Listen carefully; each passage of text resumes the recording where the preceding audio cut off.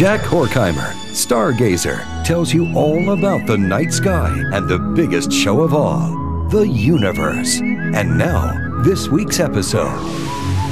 Celebrate National Astronomy Day, and if you do it right, you'll see several planets and the moon close up for free. Greetings, fellow stargazers.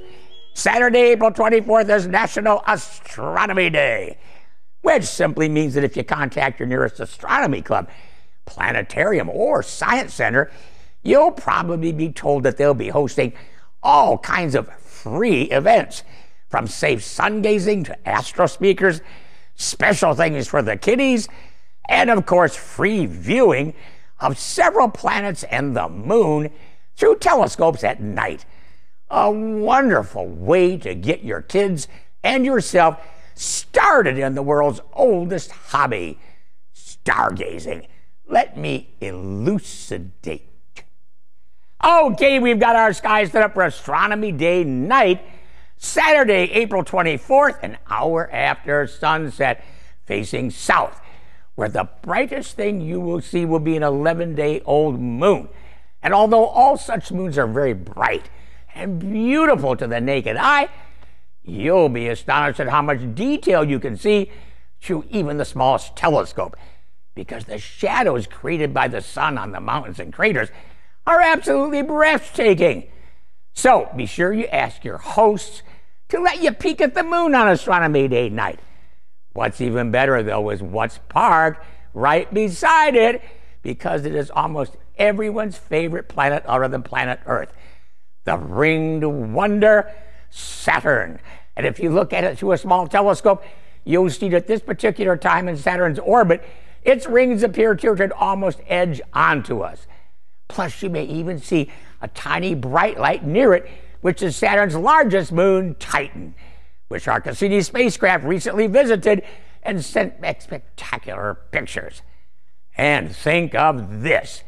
While our moon is 2,000 miles wide, Titan is almost 1.5 times bigger, 3,200 miles wide, whereas Saturn is a whopping 75,000 miles wide. So, for Saturn and Titan to appear as small as they do from Earth, they must be much farther away. And such is the case indeed. On Astronomy Day night, the moon will be only 225,000 miles away, while Saturn and Titan will be a whopping 806 million miles away.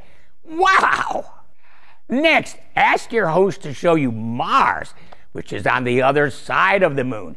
You won't see much detail because it is now so far away, and is in fact only twice as large as our moon, being 4,000 miles wide. But you will see that it is a spherical ball, just like our Earth and moon. And now, the best for the last. Simply look due west an hour after sunset, and the most brilliant planet of them all, Earth-sized 8,000-mile-wide Venus, will be blazing away and huddled up right next to the exquisite tiny star cluster called the Seven Sisters, which you absolutely must see, not only with the naked eye, but also through a small telescope, but especially through binoculars. In fact, my favorite view would be through binoculars. But if you missed this on Astronomy Day night, fear not, because Venus and the Seven Sisters will be even closer 24 hours later on Sunday the 25th. So, there you have it, a sky full of goodies to see on Astronomy Day night, preferably free through OPTs, other people's telescopes, Venus and the Seven Sisters, the red planet Mars, exquisite moon, and ring Saturn with its giant moon Titan. Keep looking up!